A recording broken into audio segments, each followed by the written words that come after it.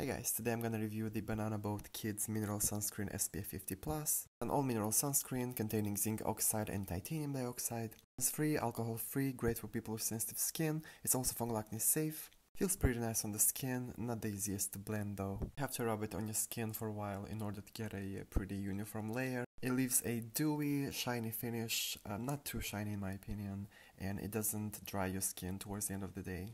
After 10 minutes, the white cast dials down a little bit.